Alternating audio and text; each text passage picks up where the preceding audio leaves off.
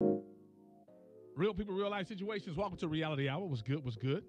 All right. Ken, you got the letter for us. We're going to dive into it. What's up? All right. Dear Sam, I've been with my fiance 3 years and engaged for 3 months. To give a background, my fiance has been married 3 times and has a child with his first wife. When we first got together, him being married 3 times was a concern. However, he asked me not to make his prior relationships ours. Now that we have moved in together, I've noticed that he has some control issues.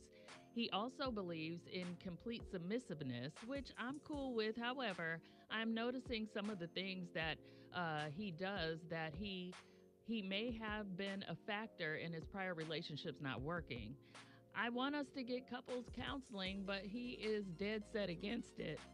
He says his past is his past, and the problems that ended their relationships were not his fault. Is this a red flag? Am I asking too much of him? Run! Fast.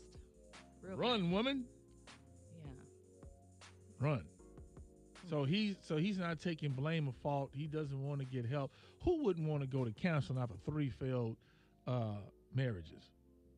Well, he doesn't feel that he's done anything wrong. Yeah, So. that's why you need to leave before you become the fourth. Yeah. Then it would be a fifth after you.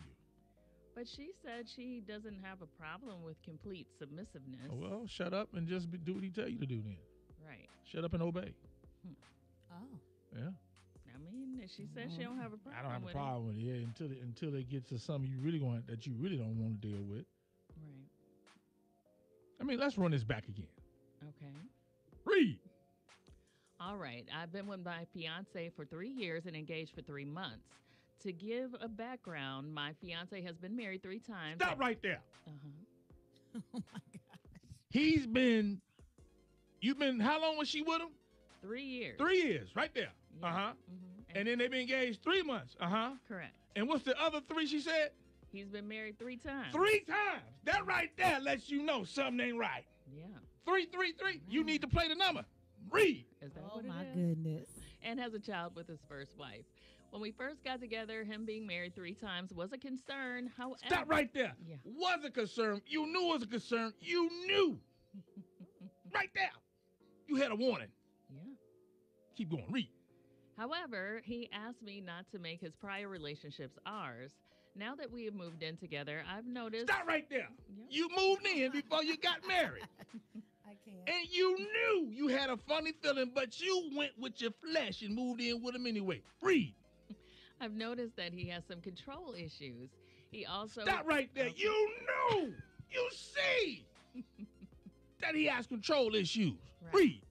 He also believes in complete submissiveness, which I'm cool with. However, I'm noticing some of the things that he does that may have been a factor in his prior relationships not working.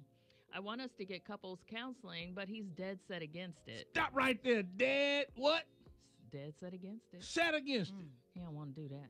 But you are still willing to be submissive to somebody who can't even submit themselves to you. Read.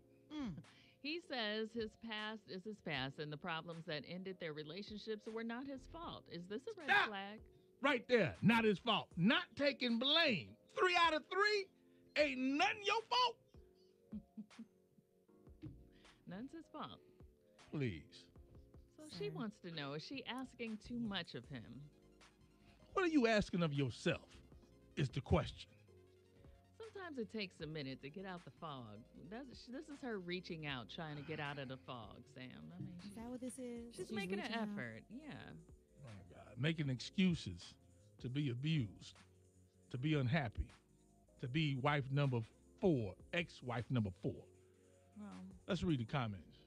all right. Now, Kelly said, if you're questioning it and asking a bunch of strangers, that tells me you're doing a lot to accommodate and please him. Meanwhile, you're uncomfortable and soon to be unhappy. Yeah. Reconsider marrying that man. Yeah, I agree with that. I would agree. And Jocelyn said he is controlling and doesn't want to own up to his mistakes, meaning he has not changed them and is not willing to. He telling you what he not going to do. Right. He telling you, don't be worried about my past.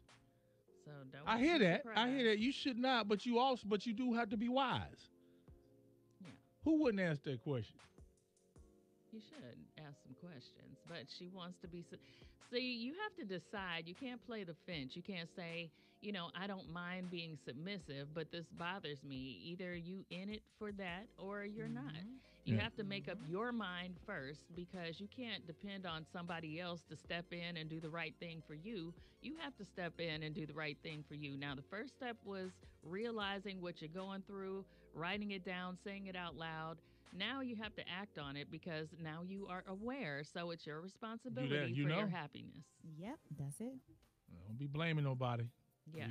We broke it down since you wanted us to chime in. We didn't chime in. We didn't told you what it is. But people like you typically will make an excuse and put a but in after everybody's comment on here and after all of us will be saying, we already know you're going to stay and remain. We know that already. Yeah. We know they can tell from your writing. But you ain't got friends like that complain about they mate. That's right. And then when you give your 2 cents, but hold up. but you know.